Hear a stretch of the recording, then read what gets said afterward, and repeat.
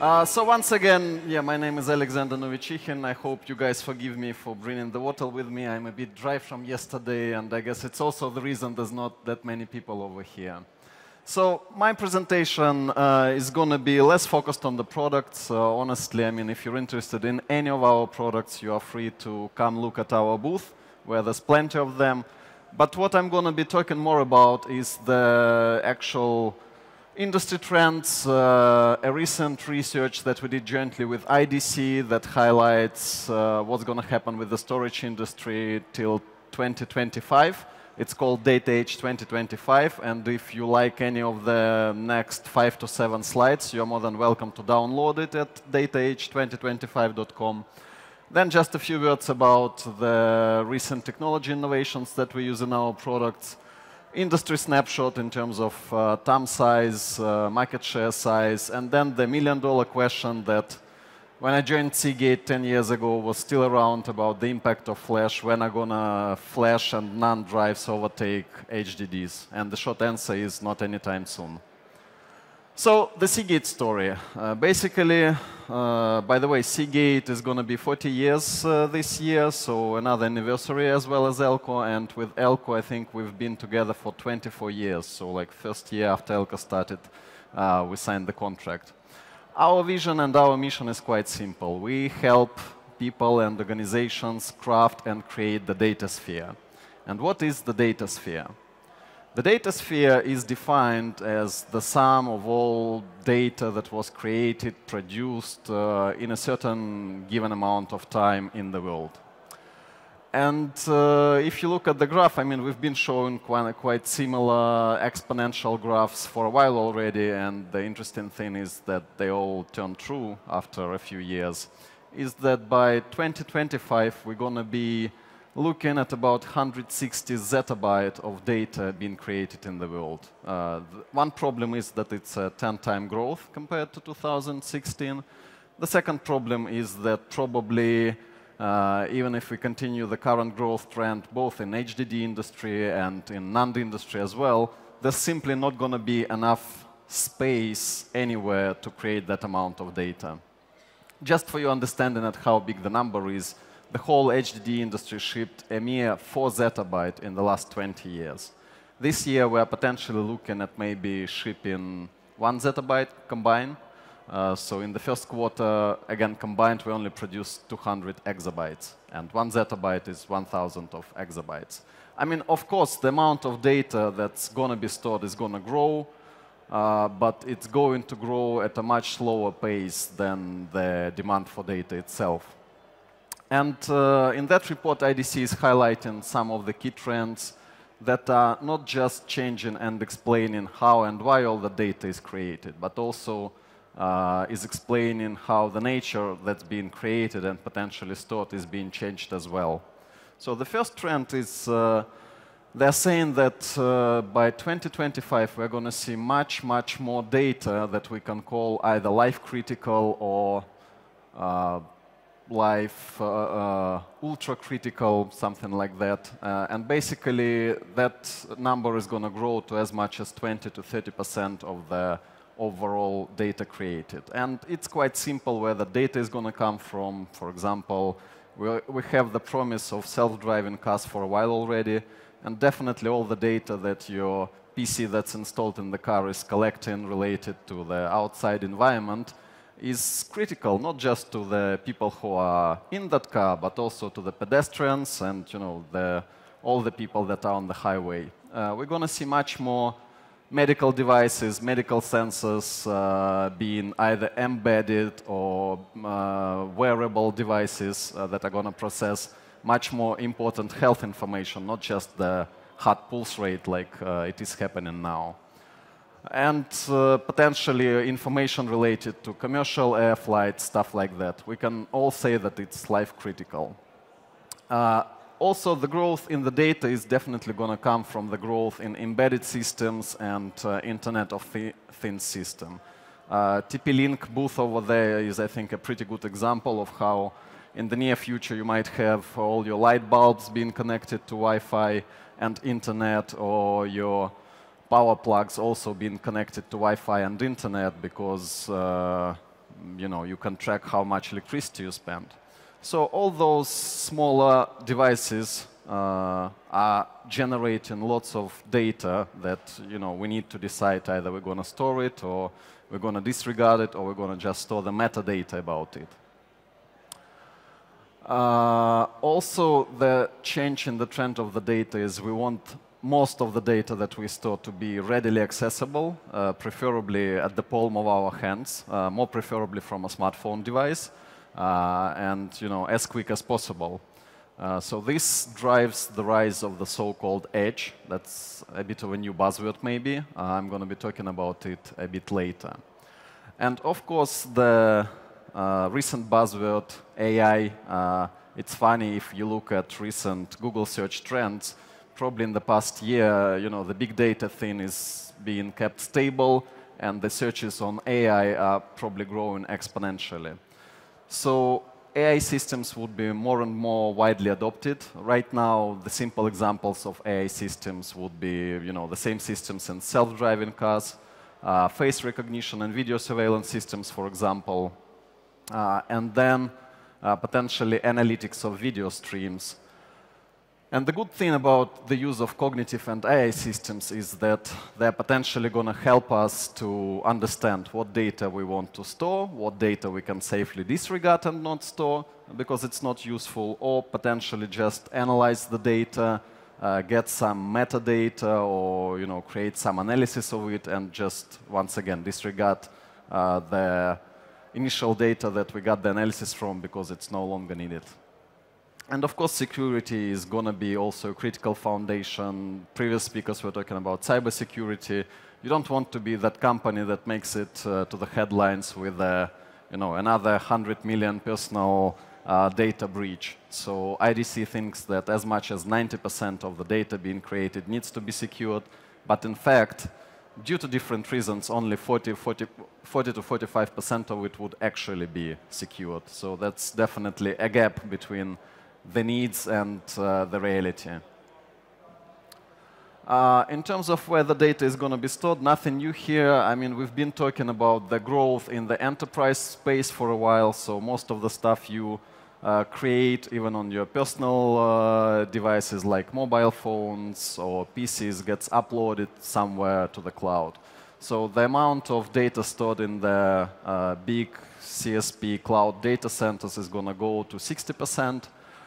Mobile, and not necessarily because of the growth in number of devices, but because of the growth in capacity, is going to be also growing quite significantly.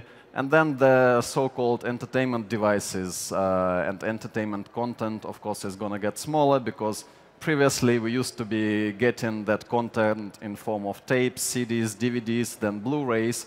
And in the recent years, we're all streaming, right? There's no need to keep anything in your local PC or local DVR because you can stream anything, unless you are much into torrents, of course.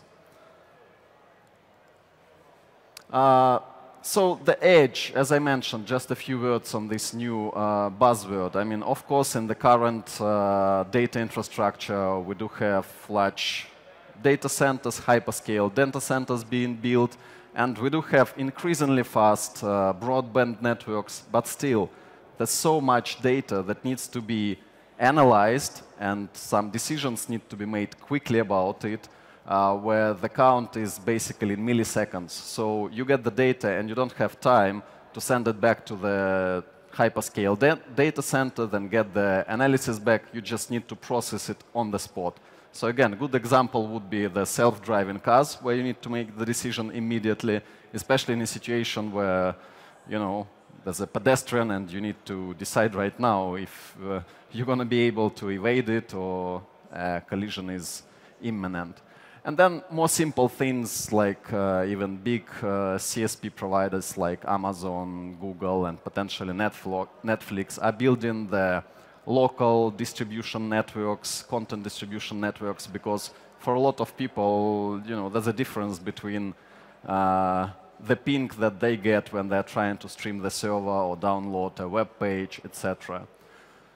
So edge is sort of a combined, we can say that it's a combination of those distribution networks that are built locally It's hardened enterprise computers, for example, or hardened PCs, and also the end-user devices, much of which, as I said before, are going to be communicating not with the data centers or humans, but directly to each other. A good example would be, imagine it's 2025, you are being driven by your self-driving car, all the cars on the highways are also self-driven, and then there's a traffic jam, and then an emergency car needs to pass. So it could potentially send a signal to all the cars on the highway to just move to the right row and provide, way for it to avoid the traffic jam. So stuff like that should definitely be possible by 2025. And in terms of where the data is going to be created, with the changes in the edge infrastructure and in the system, as I mentioned, there's going to be more data from the edge and a bit less data from the endpoint, and a bit more data being created in the core simply because of all the AI trends and big data analytics, etc. So what gets created in the core is example of I don't know, like what Facebook was selling to Cambridge Analytica, basically the metadata about all your likes, about the pages you were visiting, and stuff like that. So the amount of that metadata being created is going to increase exponentially, and it's all going to be stored somewhere in the CSP space. So what are the implications and challenges and, of course, opportunities as well? I mean, the first and largest one is quite obvious, how and where we try to store as much data as possible, because there's going to be a big gap between 160 zettabyte of data created and about 7 to 8 zettabyte of available storage. So there come the AI system, analytics, etc., where hopefully, some AI or cognitive recognition system is going to analyze, for example, a video surveillance stream from casino and decide that it's all okay. There's no suspicious activity there, and we don't need to keep it. We can safely disregard it, and maybe, hopefully, it would be more efficient than a single person, trying to watch 24 cameras at the same time. Moving the data, I mean, it's funny, but even despite all the development in broadband networks and cell networks, etc., in some cases, the fastest way to move the data is still physical storage. For example, if your company has an on-premise data center and you want to move to cloud, to off-premise, then depending on the amount of data you have, you can get a device from Amazon called Snowball, where if you don't have much data, it's the size of a suitcase. If your data center is quite big, it's going to be a truck filled literally with hard drives that you're going to move your data to. It's going to drive to Amazon's data center, and they're going to upload that data. Because if you are planning to use broadband in this case, it might take you as much as 3-4 months. By the time you finish uploading, half of your data would be too old already. So yeah, there are some challenges, and of course one of those is also how we're going to secure the data. But all these new applications and business models, they will definitely create lots of opportunities for the industry in the coming few years. As I said, I'm not going to focus on our products. I literally have just one slide on the products. Our product portfolio is one of the largest in the industry. We have products beginning from your simple consumer external hard drives that you can use just as a backup, to LaCie 8 or 12 big hard drives that are specifically designed for media and entertainment industries. In the client space, we've recently done rebranding. So Barracuda, which was quite famous in the former FSU countries, is back as a client device. We also have Barracuda Pro, Firecuda, and then two specialized product lines. One is for surveillance, it's Skyhawk, and one is for NAS applications, it's Iron Wolf. And of course, Seagate has always been a leader in the enterprise space. In enterprise, we have anything starting from hard drives, systems and solutions. We've made several acquisitions in the past few years. We bought Xerotex, we bought Dothill, so that's where we built our solutions and systems portfolio. And also we have SSD, of course. I think we started with SSDs back in 2006 with the first SAS SSD drive. So, you know, any of your storage needs, we're going to have a product that fits it. A few words about technology. I think this slide is quite interesting. Actually, on the x-axis, you're going to see the average density in gigabyte per square inch. That was possible with different technologies dating back to when Seagate was started. And I think for a while, both the hard drive industry and also the CPU industry were able to follow Moore's law, where basically your CPU performance, or rather clock speed of CPU, and the capacity of hard drives was doubling. I mean, in 18 months' time. Of course, it was easier to do when you had 160s, 250s, and then in a year's time, you could double it to 500s.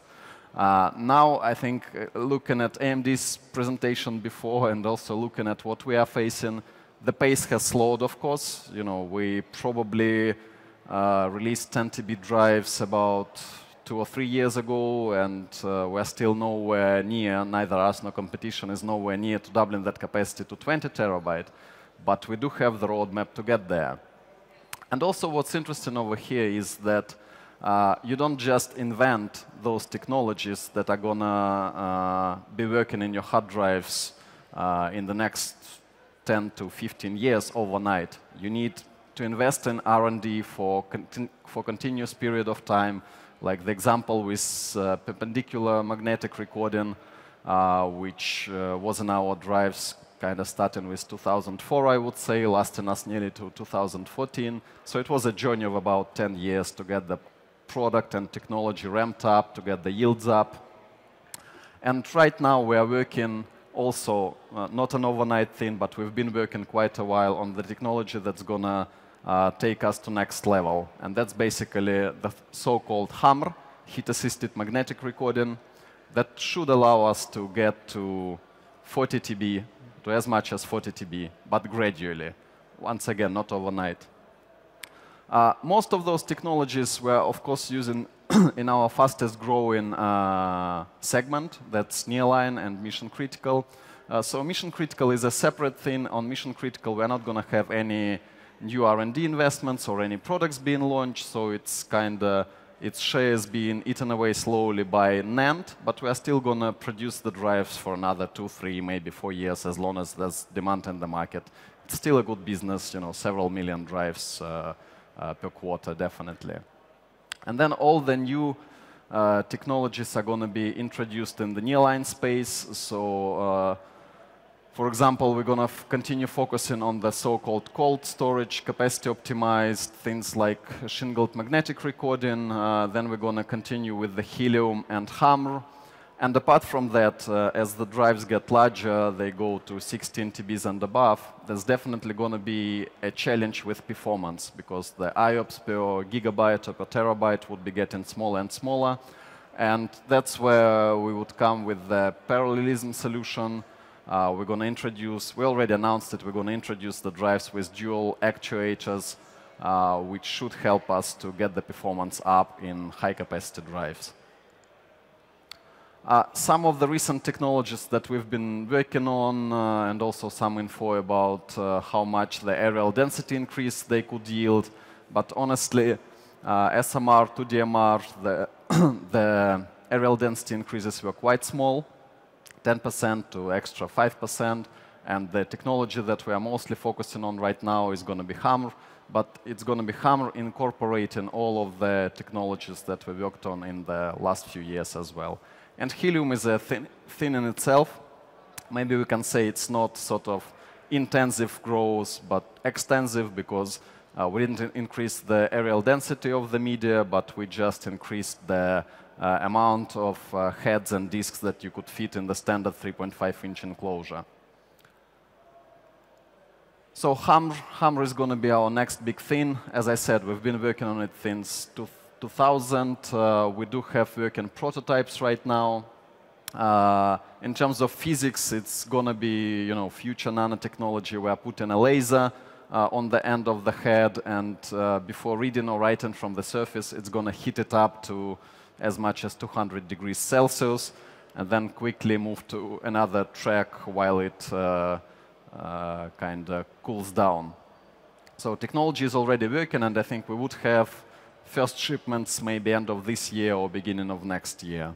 So this is the technology that should be able to get us, as I said, to about 40 terabyte of capacity with 7 terabyte per disk. Few words on the current industry situation. Basically, this slide shows the amount of nearline capacity that we shipped. And why I think it's interesting is it really corresponds to the same data sphere growth slide with the exponential growth that I was showing in the beginning. Like imagine just in fiscal year 12, we were shipping under 5 zettabyte. Oh, sorry, it's exabyte. Under 5 exabyte of storage, and then 6 years later, we're nearly shipping 10 times more, 40 exabytes last quarter. Another segment that also drives, huge growth in the demand and storage is video surveillance. But it's interesting in the sense that video surveillance is a good example of where, not all the data that you record needs to be stored. So either depending on your retention time requirements or on the possibility of using some AI or face recognition systems, you may decide not to store all the data that you've recorded. Hard drive market share. I mean, as most of you know, there are only 2 competitors left besides Seagate in the industry, so we're sort of an industry with 3 players. And if we look at units for last quarter, this is last quarter results, we're quite evenly split with our largest competitor, WD, and then we have Toshiba with about 22% in units, sorry. But devil is in the details here. If we switch to capacity, sorry, if we switch to capacity, then both us and WD shipping much more enterprise drives. We get our share up to 40% plus, and Toshiba is just down with 12%. The last and most important question on flash. So, as I said, when I joined, people were already asking, like, how much time is left for the hard drives? Obviously, NAND is just going to overtake the industry in 5, 6, 7 years. Well, looks like it's not going to be the case. So this wonderful slide shows the difference in production capacity of HDD industry in blue and the NAND industry in green. So despite the fact that NAND industry is probably going to grow at a slightly quicker pace, still in 2, 3, and if we draw it beyond 2020, in 5, 7 years, hard drive is going to be as much as 60% of all available capacity in the world. This is just one example of how our customers are using tiered solutions. And this is also, it's also true for basically any of your data centers where you have tiered storage.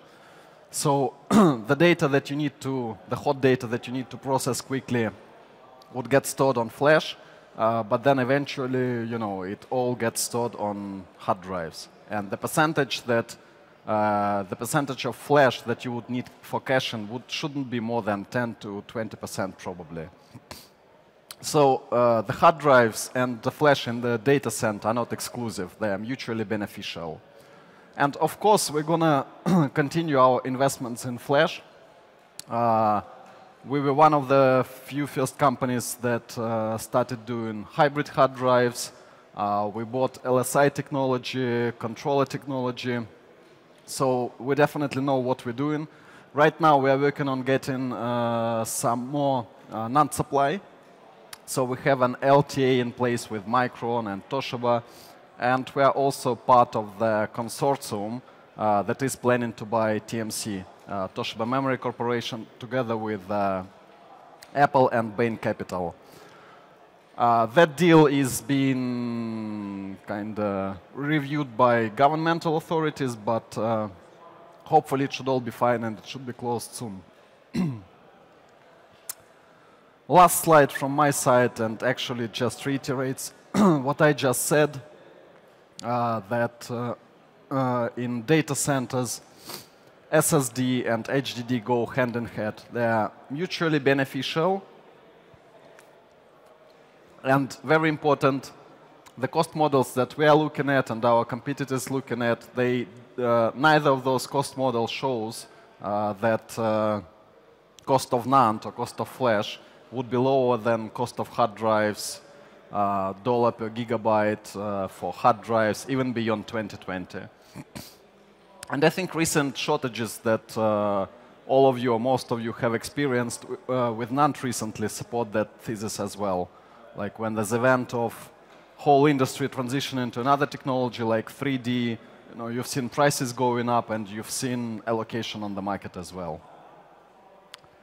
So, of course, yeah, as I said, we continue to focus both on HDD and NAND development. And, you know, stay tuned. We're going to launch more exciting products. Meanwhile, if you have any questions, I suggest you can come to our booth or find me later. Thank you. Thank you very much for nice vision also on the data and tracks. Very quick question, very quick one. Sure. From your personal perspective, when are we going to see, for instance, in the United States of America, the trucks are driving on their own? When this is going to happen reality in the truck business? It's not related to hard drives, of course, but personally, I think, you know, they are already testing autonomous fleets where you have like a bunch of trucks and the first one is driven by a human and then the next one just drive close to it.